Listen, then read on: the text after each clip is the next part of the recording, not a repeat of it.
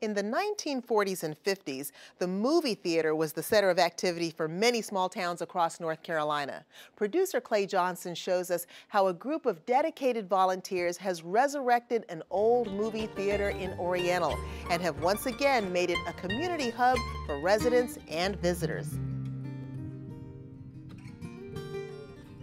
Oriental is a town of about 900 people in rural Pamlico County. It's known as a hub for sailing and fishing with a picturesque waterfront and quiet side streets with quaint cottages. Oriental's old theater is now the town's center for the arts.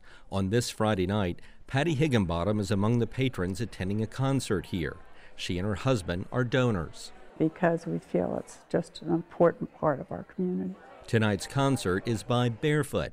It's a group of musicians from Alaska, now based in Nashville. They play a mix of bluegrass, country, and folk. Yeah, all I need is what I want, and I want it all for free. You could feel the excitement in the room. It was just fabulous. Freedom isn't free, but I'm pretty sure it ain't costing me.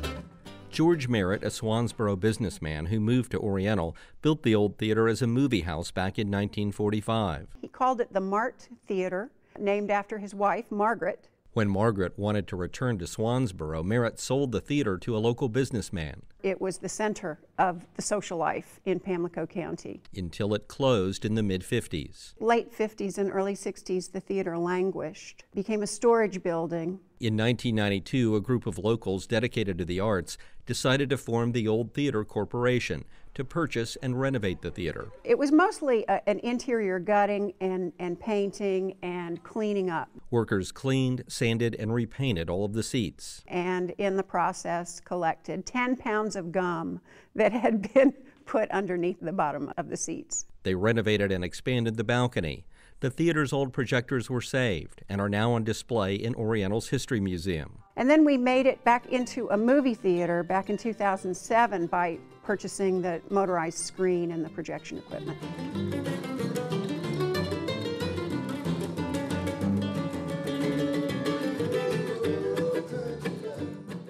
Now the theater is a venue for concerts, plays, and movies, thanks to local volunteers committed to the arts. How many people own the sailboat?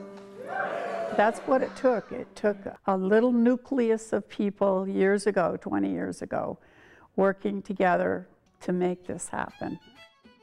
I think we should all be very proud of that. If you want some, come and get your lonesome. There's enough to go around and then some. The Old Theater also provides a stage for the Pamlico Musical Society. It's a nonprofit organization committed to bringing music to an area underserved by the arts. Artists that come here love to perform here. Almost every single one of them asks, can we come back? Yeah, I'm the master of my destiny. I think because of the intimacy of the small theater, it gives them a totally different rapport with the audience than they get in much larger venues. The theater also hosts a summer theater program for children who get to experience live performances. And when the children are in the audience and we poll them, we learn that over half of them have never been inside a theater. The program helps ensure support for the arts here for generations to come. It's almost an indescribable thing to know that we have taken something that was resting and quiet and not alive and turned it into something where people come often. And it's clear people here love their old theater. Every concert is a sellout. Hear that lonesome whippoorwill. He sang. I think that the theater really provides a central location where people can come and see their friends and all enjoy the same experiences together. Making the Old Theater the center of social life in Pamlico County once again, not only for local residents, but for visitors too, who come for all the other wonderful things this coastal community has to offer.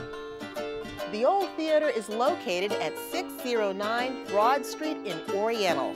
To find out about upcoming events there, call 252-249-0477 or go to oldtheater.org.